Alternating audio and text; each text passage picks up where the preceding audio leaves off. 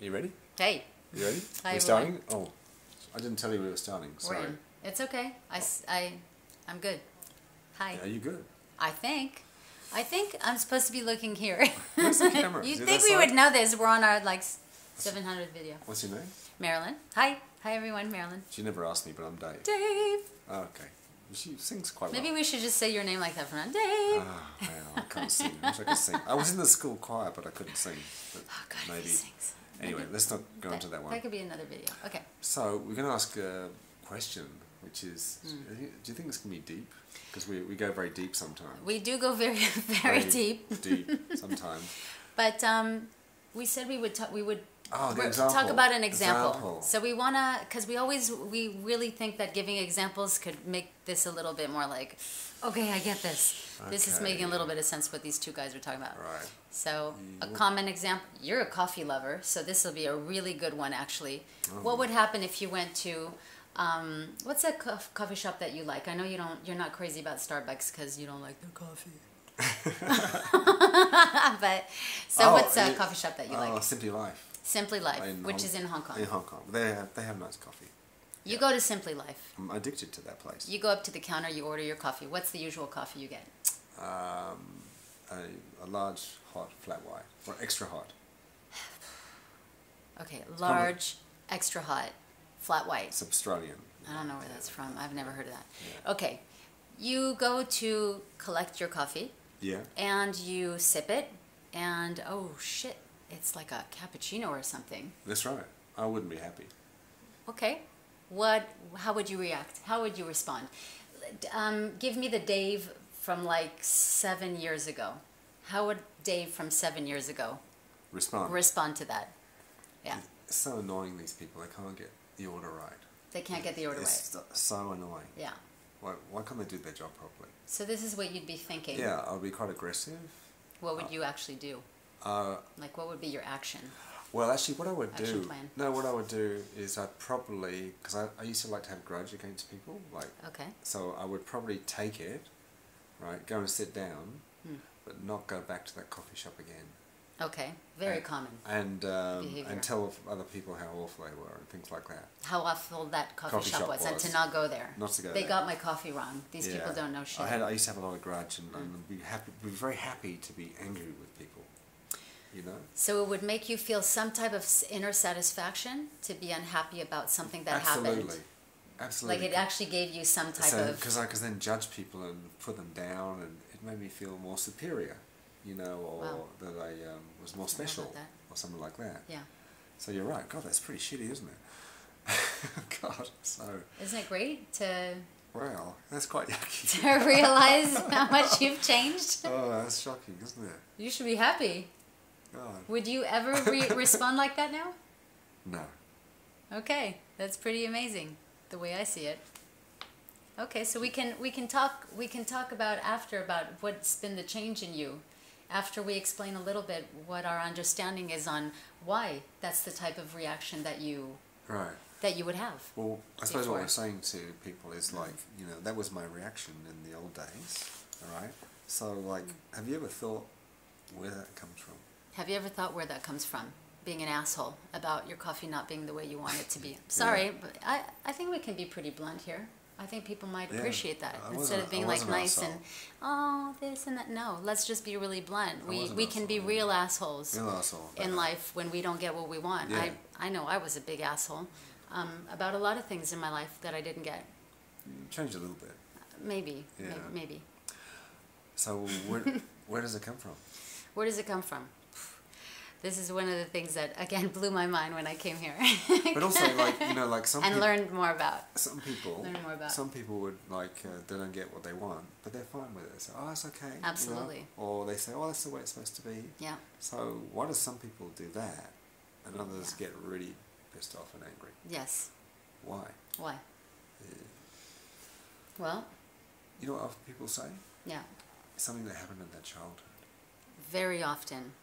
I used that one quite a bit, and I've heard it from everyone I know. Something happened in their childhood. Something happened in my childhood. But I think that there's a sense inside that there's something behind that. Something behind the childhood. Because you can ask a very logical question. Yes. Why did that thing happen in your childhood? Yeah, Like, which we don't ask too often, no. right? Not many people say, what is it that, why, maybe I can get a little bit deep. Why is it that when I was little, my dad used to want to hit me when I would cry? Yeah. Why? You know, for example, it's something that I heard, that my dad would get super frustrated when he would hear me crying as a toddler, and he would want to hit me, and I had some family members that had to stop him from hitting me sometimes. But why? Why did that happen? I was a baby. I mean, come on. So that then if you had some, say, fear of men later, they could say, oh, that's where it came from. Oh, yeah. It came from because your father used to hit you. Yeah, that's what the psychology may tell you. So symptomatic of your childhood. So you have to do something with your childhood memory or something. Yeah. Yeah. But I think what we're trying to say here is that we've gotten some understanding that it has taken us quite further back, but actually giving us a much more primal understanding that goes more to the source. Yeah. So what we're saying is that of those incidences. So what we're saying is be like maybe. These. Maybe that's right. So we just use the logic. You know, if that happened when you were a child, why did that happen? So something happened before to create that situation. If we're saying that you maybe have some anxiety about men now, which I don't know if it's true because of your father, right? Then if you apply the same logic, then why did that happen when you were a child? There must have been something that happened before to make that happen. Okay. So, but most people don't think that way, even though they think there's cause and effect. So, in this research institute, we found that that thing that happened, that causes things to happen, started a long time ago. Yes. A long time ago. A long time ago. And the implication of that happening a long time ago is that it's a bit like a snowball effect. We know when the snow comes down the mountain, it picks up other snow. The energy gets greater, maybe it gets faster. I'm not a physicist. The momentum? Momentum is bigger. Faster? Stronger? So if this that caused for you with this, and my reaction is Starbucks, if it actually started a long, long time ago, and it could be thousands of years ago, it could be tens of thousands of years ago, it could be further back. Yes. It's been building for a long time. So therefore, when I have just a little thing, like in the old days, that somebody gives me their own coffee, I could explode. You could explode. And some people do that. The tiniest thing, they'll get so upset, but about something, but not about something else. And why is that? Why is that? Why would a person go completely nuts about the wrong coffee being given to them? But then, I don't know, something else will happen. Someone will spill something on them. Let's just say something really stupid. And they'll be like, oh, no problem. It's okay. It's not your fault. It's okay. You know? Yeah. Why? Why does that happen? So it's really precise. Very. So our program is really precise. Did you say the P word? Oh, shit. Did you say the P word? Did you just drop it? We just dropped it. Wow. Okay. So we do have a computer here. And it gave us the idea of using an example, analogy. I'm having trouble saying analogy. Analogy. But let's say example. Analogy. It's not easy to say. He doesn't speak good English. I'm British. I speak very good That's the English. problem. Oh, okay. You know, is it American that came from? Everything came Britain, from America. or Britain came from America? Everything came from America. So I'm gonna upset some people by saying that. So we had this idea of saying, imagine we said to you that, if you looked at your computer and you said, oh, things just happen on my computer. Yeah. There's no program. There's nothing in it. There's no program. You say, what? Huh? But that's how we treat our lives. Oh, that just happened. Yep. Yeah? That's so weird that just happened. Oh, that just happened. Wow, I just got into an accident. How did that happen? An accident, Oh my God.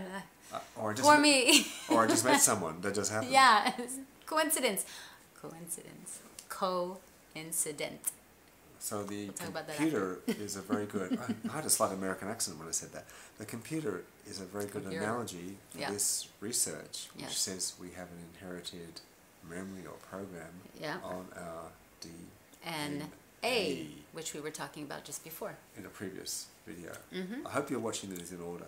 Hopefully, if you're not, well, we're definitely gonna have to number these part 1, part 2. We might have 1,000 parts. So, what about ABC? But at least they'll be in. ABC. We'll run out. What's wrong with that? Oh God. Help. Okay. Okay.